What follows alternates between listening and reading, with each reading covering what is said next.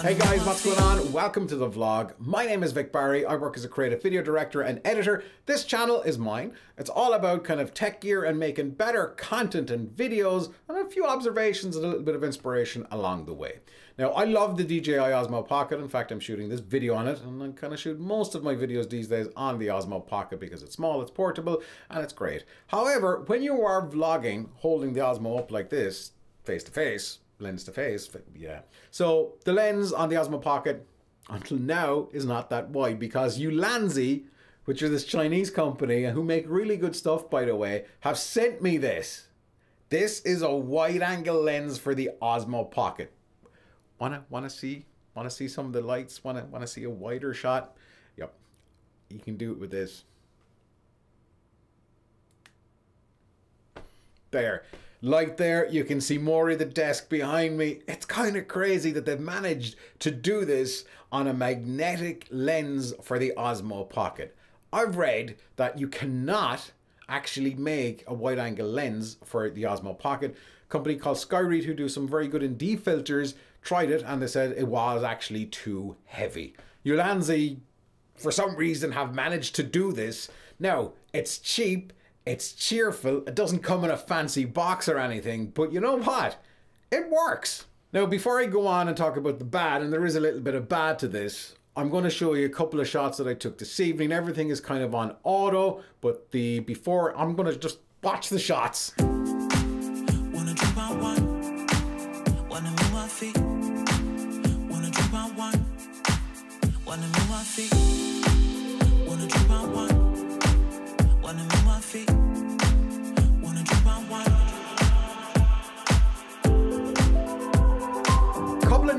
Couple of negatives about this little piece of metal and glass. As I said, it's cheap and cheerful, okay? So it's kind of accessible for anybody who has an Osmo Pocket.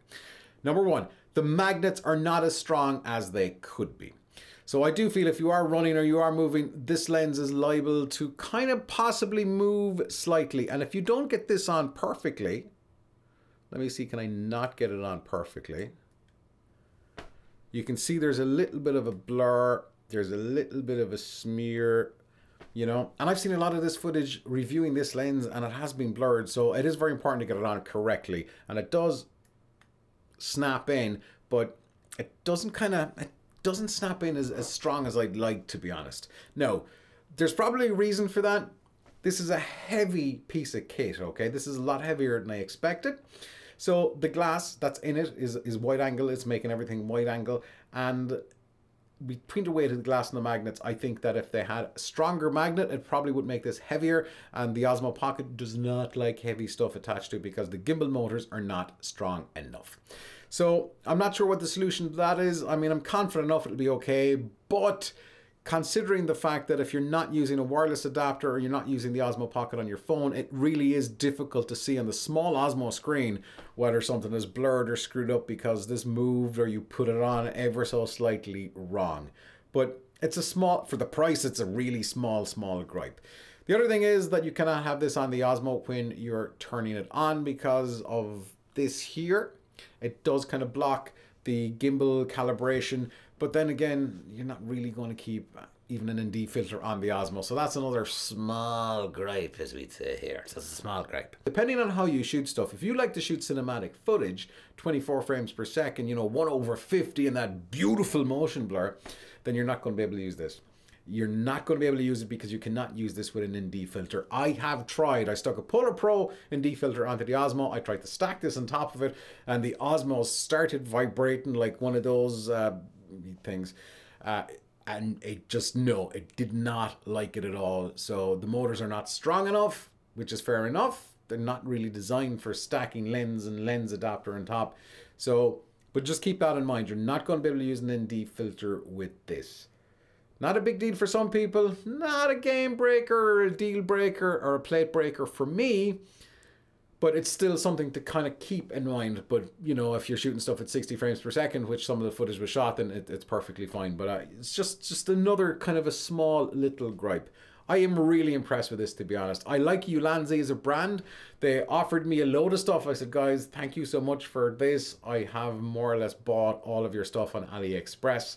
So this was one of the few things that I haven't bought off of them as of yet, but they sent me this one for free. So thank you very much, Ulanzi, for that. And I gotta say, I'm impressed. I thought it would be kind of crap, even though the Ulanzi stuff that I have is pretty well built. It's pretty solid. I'm using the Osmo Pocket right now on a Ulanzi wireless adapter tripod mount, because of course DJI cannot make anything without needing an adapter for it. So their stuff is good, but I was like, a wide angle lens, it's not going to be, but it is.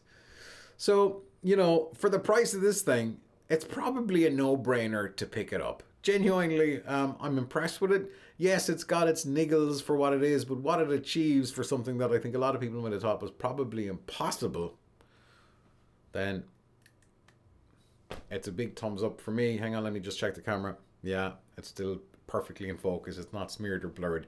But yeah, it's a big thumbs up for me. And, you know, I'll leave a link in the description if you guys want to check it out, if you have an Osmo Pocket. But genuinely, this does give a wider shot. Yes, there's a little bit of distortion. You can kind of see it. You can remove that in post, which does crop the image down a little bit more. But I think it's kind of, you know, it's acceptable for what it is. So thanks to you, Ulanzi. Thanks to you for watching. And we will see you in the next episode of the vlog. If you have found this video, stick around, stick around. If you have found this video anyway kind of useful or informative for you, like, that kind of makes sense what he said, then hit subscribe. It's there. Is it?